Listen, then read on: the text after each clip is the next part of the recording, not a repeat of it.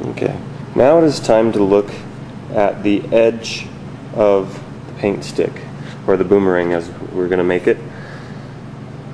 What we want to do is shape an airfoil, and let me go ahead and draw what that would look for you.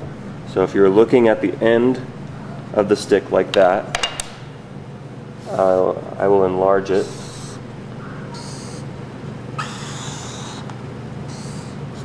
This right here would be the halfway mark. This would be the quarter mark. And what we want to do is we want to sand off the wood so that we form an airfoil. So the front half of the front quarter of the wing, we're going to round it off like this.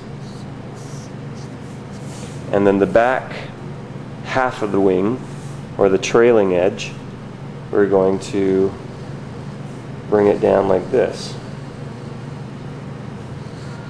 Okay. Now you want to go to almost a point, but not quite. If you sand it all the way to a point, the wood becomes weak and it breaks easy. And at the front, we will end up rounding a little bit of the bottom as well, but make sure you round a lot more off the top than you do off the bottom. This will end up being the shape of the wing. Okay. Tools that you'll need for this activity will be a rasp, which is a really rough file, a half round, half flat, just regular crosscut file, different grits of sandpaper, and 2 clamps. Okay, to start out, you want to clamp the boomerang to the table. You want it right on the edge of the table so that you're not going to file the actual table itself. You're going to use the rough file first, or the rasp, and then after you're done with that, you'll use the more fine file. And then after that one, you'll go to the sandpaper. So you don't want to remove everything all at once with the rasp. You want to get as much as you can, but don't go too far. What you want to do is you want to start at the tip and end at the base at the same time that you're moving across half the length of the wing. So I'm going to start here at the tip and slowly file that way. And you don't want to push super hard, or otherwise it'll just dig in and you won't be able to move. Just a light pressure, and work tip to base at the same time that you're moving across. This will make sure that you're working evenly and that everything will look the same. You want to have the file almost flat. So here's flat, and just barely tip it up.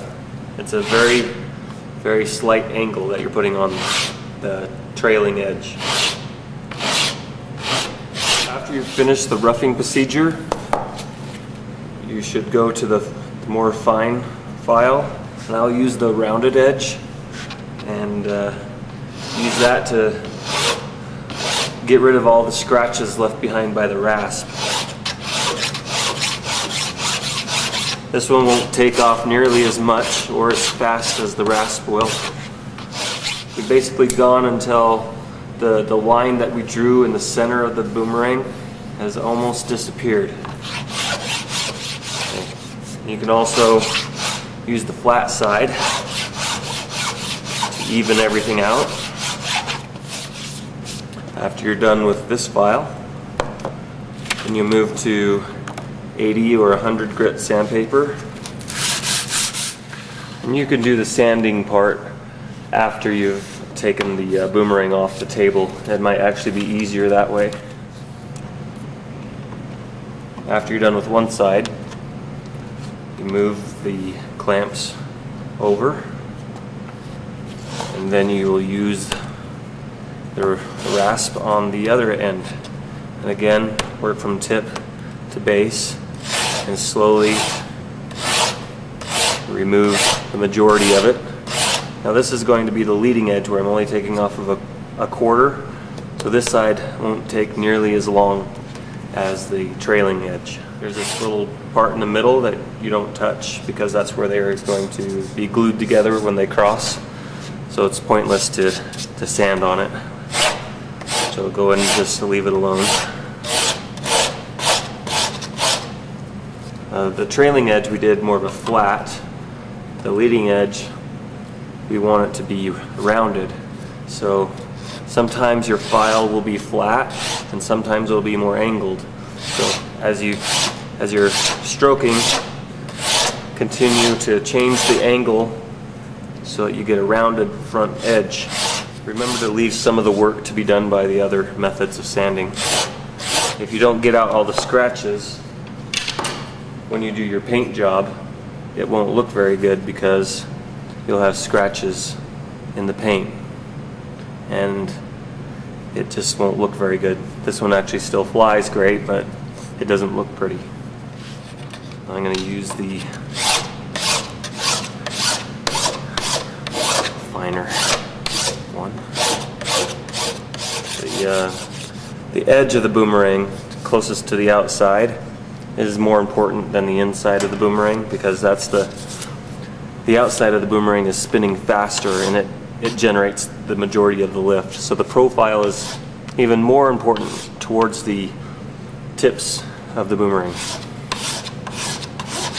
So make sure you spend a good amount of time really making that look good. After you're done with one side of the boomerang,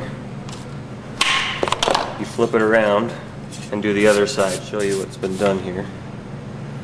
If you look at this, it's actually angled down. Okay.